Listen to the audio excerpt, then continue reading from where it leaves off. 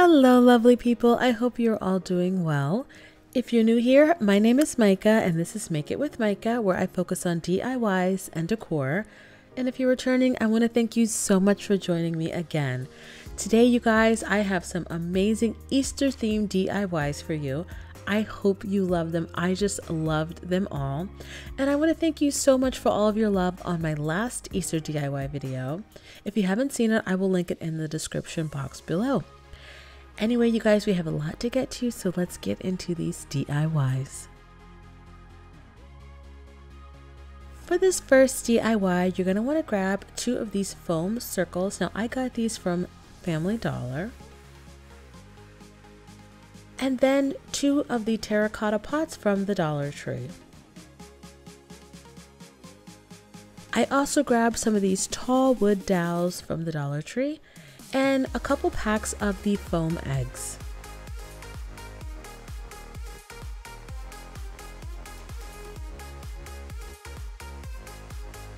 Now for this DIY, we are going to make some Easter egg topiaries, and I like to start off by placing my wooden dowel in the foam ball.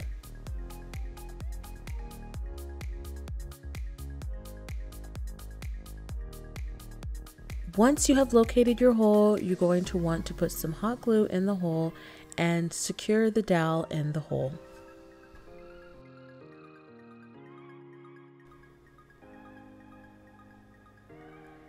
Now, I used some of this wrapping paper from Amazon, but the Dollar Tree has the same thing. And then I'm going to remove the ribbons from my foam eggs and set them all aside.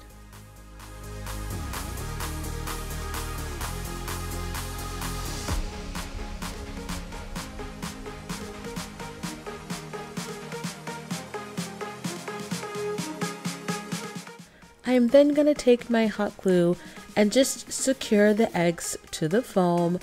I probably space them out maybe like ½ an inch apart. I mean, you definitely could put them closer. It all depends on your preference, but I wanted some of that wrapping paper, shredded paper, to show through between my eggs.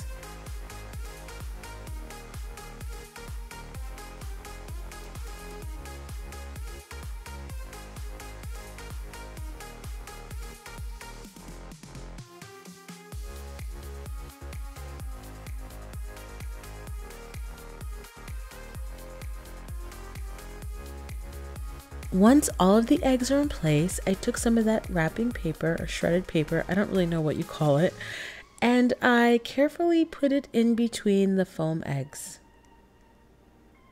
I used a butter knife to kind of like smush it down and secure it to the foam with the hot glue.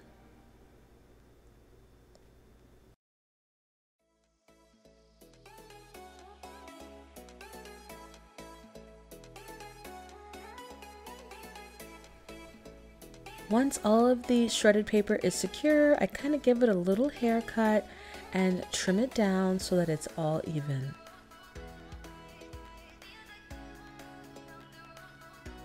Next, I took the spray paint from Rust-Oleum and I sprayed the planter so that it was white.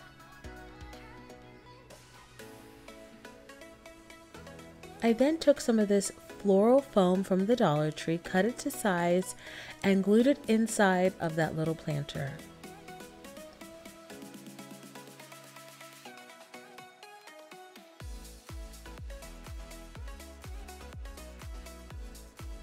I then secured the dowel inside of the foam, and then I covered it up with some of that shredded paper. And here is the finished result. What do you guys think? I just love these topiaries, and they were so easy to make.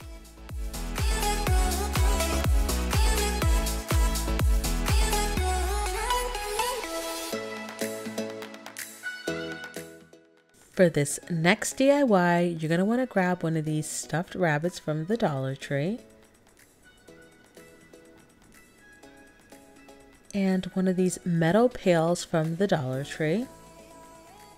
I did end up removing the handle from the pail with a pair of pliers. And then one of these little glass jars with a lid, also from the Dollar Tree. Now, unfortunately, we had to take the arms and the head off of this rabbit, but it's okay. He survived it.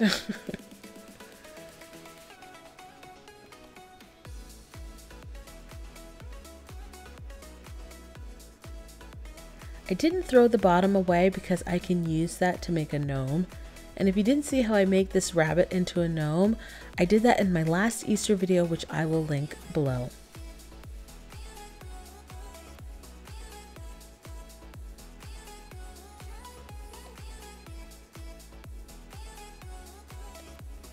Next, now I spray painted the pail, but I didn't like the color of the spray paint. It was too much of like a beige color, so I ended up painting it white with some Waverly chalk paint. I wanted the pail to match the rabbit's face.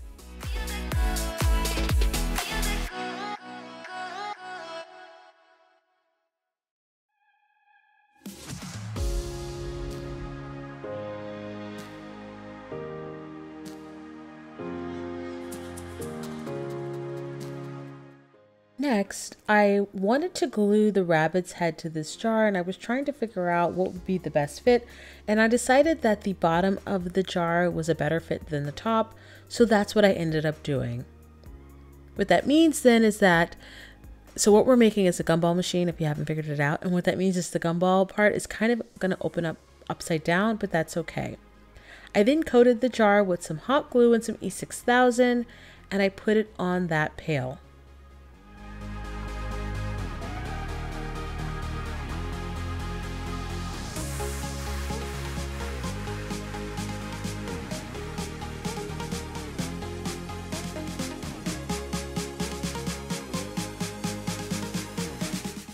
Next, I then secured the rabbit's head to the bottom of the jar using my glue gun.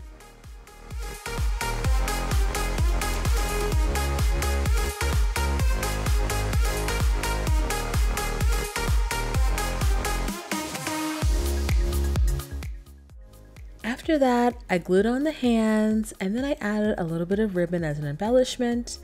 And then I stuffed our little bunny gumball machine with some marshmallows, and here is the finished result. I just think he is so cute. I am loving these little bunnies. I get that they're really hard to find. If you can't find a Dollar Tree bunny, don't be discouraged. You can always just use like another bunny stuffed animal from another store, and you can get the same or similar results.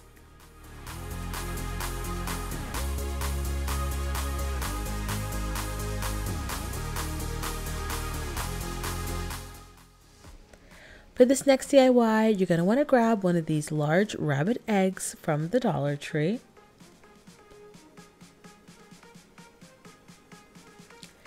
And I also used one of these smaller eggs from Walmart. It was 99 cents. And what we are going to do is do a decoupage treatment. I think that's how you say it.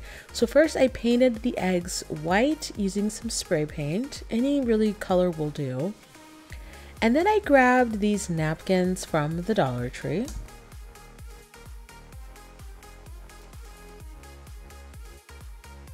And then I grabbed some gloss Mod Podge. Now the Mod Podge is essential. I then opened up the napkin and I separated the two layers of the napkin so that I'm only dealing with one layer. Then after I did that, I kind of wanted to see what kind of shapes I wanted to sort of put on my egg. And then I cut out certain sections of the napkin to Mod Podge to the egg. Now this is the first time I had ever done this napkin Mod Podge technique. So it gets a little rough here, guys. I'll be honest with you. And I didn't know how it was going to turn out, but I am floored by the results, I have to tell you. So next, I just kind of like spread Mod Podge around the egg and laid sections of the napkin on the egg. There wasn't any sort of like, you know, any kind of special grace or technique with which, you know, I did this. Again, I'm really quite frankly shocked by how well this turned out.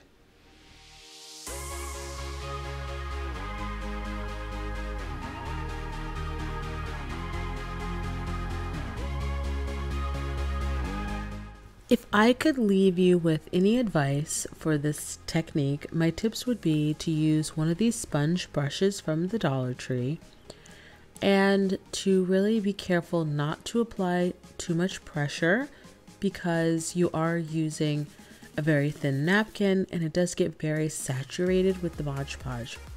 Having said that, if you do make a mistake, you could just rip up the napkin and do it again. But by and large, this is a very easy technique. And I mean, I just love how it turned out. I mean, look at this. It's just so pretty. It looks so much more high-end than it really is. And since I was confident and I felt that I could do it, I grabbed that bunny egg and I went to town. Now, rather than doing small sections, I got a little bit confident and I just cut large sections of the napkin and applied the Mod Podge very liberally all over the egg.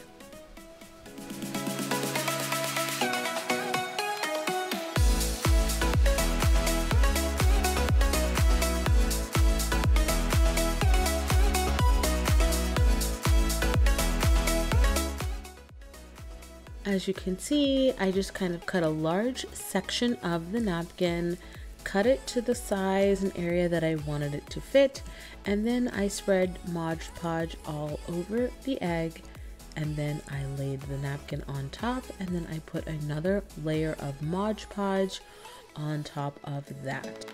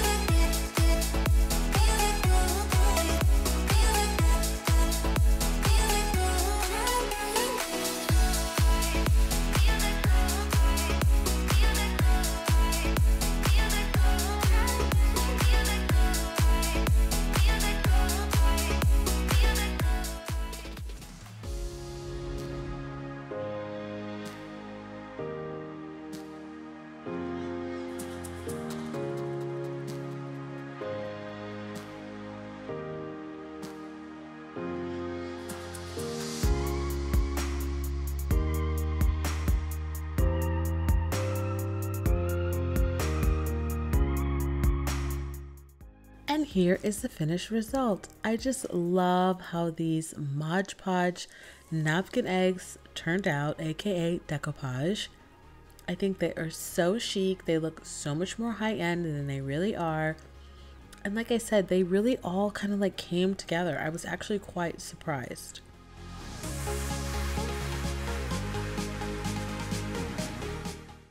But for sure, you guys, if I can do this, you can do this. And the great thing about this technique is that, it's very versatile. You can use different napkins for different holidays, different objects. I mean, really, the sky is the limit.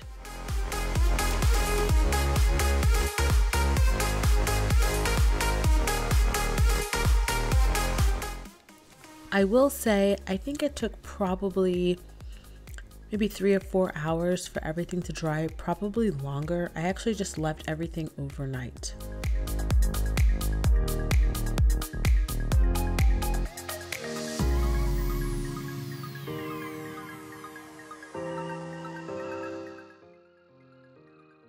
For this next DIY, I grabbed some of these window clings from the Dollar Tree. I didn't use all of them, but I just wanted to give you a little glimpse at some of the different varieties that the Dollar Tree had this year.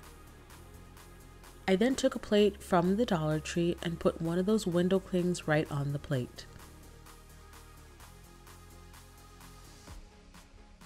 Now, if you wanted more of a permanent hold, you could use some Mod Podge and just coat the top of the plate with Mod Podge, but I didn't think that was necessary, and I wanted to be able to reuse this plate for something else in the future.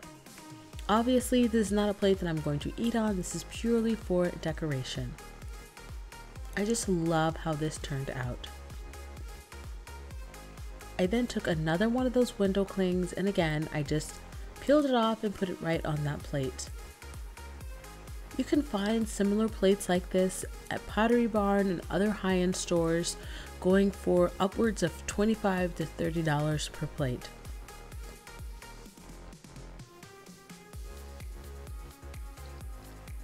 And here is the finished result. I just think this plate just looks so pretty. It looks so high-end. Nobody would ever guess that the plate basically cost less than $2.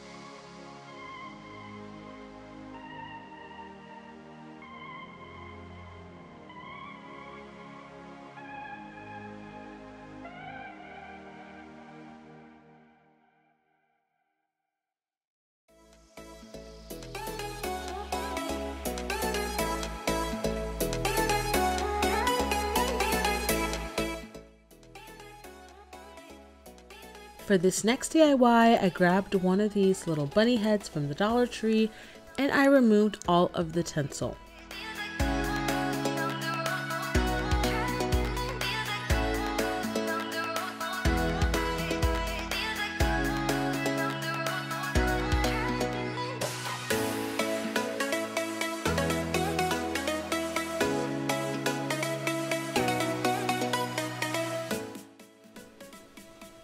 Once the tinsel was removed, I grabbed some of this fluffy yarn that I got from Joann's and I wrapped the bunny head with that yarn. I believe this yarn is from the Buttercream brand or something like that. It's very plush and I just love it.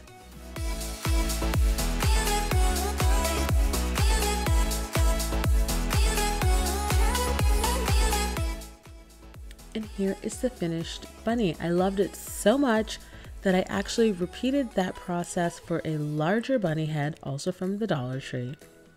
And here he is. I use these bunnies in my daughter's room and they are just so cute. For this next DIY, I grabbed some of these wood bunny shapes from, I believe I got these from Michael's, and I painted them to look like peeps, and then I strung them on a string to make an adorable garland.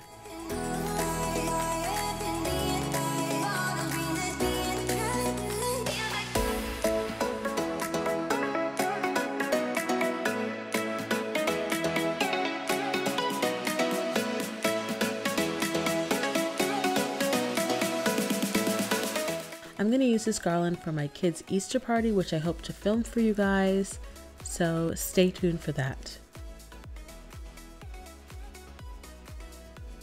And here are the paint colors that I used for this DIY.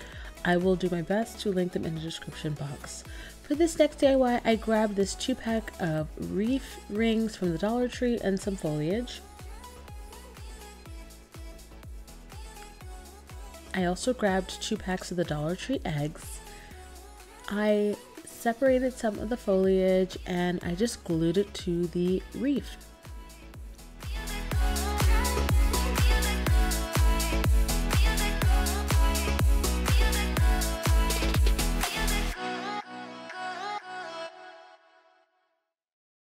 Once the wreath was very full, I then attached the eggs.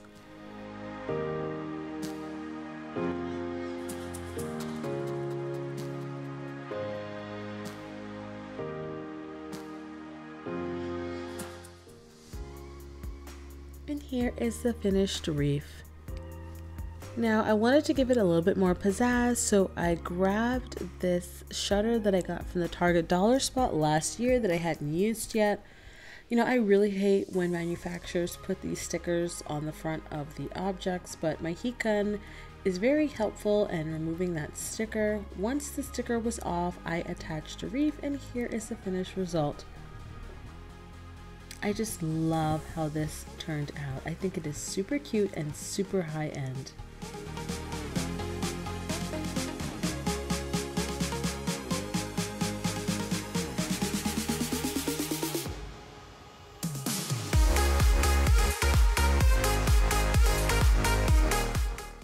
And that is it, you guys. I hope you like these DIYs. Let me know in the comments which one was your favorite. I think the bunny gumball machine is definitely my favorite. If you like this video, I would really appreciate it if you could hit that like button. And if we're not friends yet, I would love it if you could subscribe to my channel. I have some new content coming up very soon, so stay tuned for that. In the meantime, take care.